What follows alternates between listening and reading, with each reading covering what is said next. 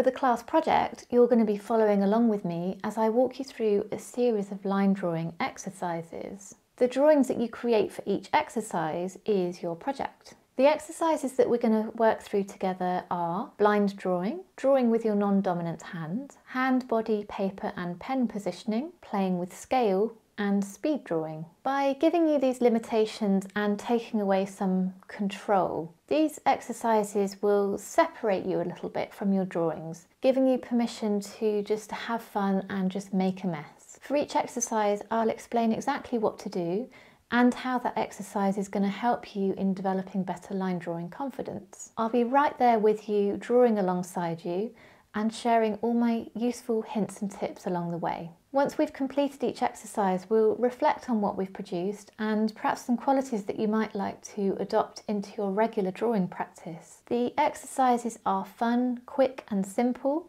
The supplies are basic, and these constraints can help you really just let go of what you feel your drawings should look like, and they can lead to some really surprising results.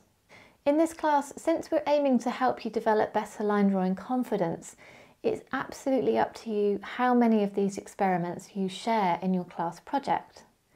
If you draw something that you really don't like, don't feel pressure to include it. Although sometimes other people can see some nuggets of gold in drawings that we just can't see. So feel free to upload the good, the bad and the ugly too. Progress is never pretty, but there's no pressure either way. It's entirely up to you. Please consider leaving some encouraging comments on other students' projects too. This will spark some creative ideas for you, but it provides also so much value for them. A supportive creative community is, after all, why we're all here. And leaving a positive comment on someone's project can just absolutely make their day. We'll be discussing more about materials you'll need, choosing your subject matter, and some other ways to prepare for starting your drawings in the next videos. But first, we're going to take a look at what confident drawing is and how we can encourage it. So when you're ready, join me in the next video.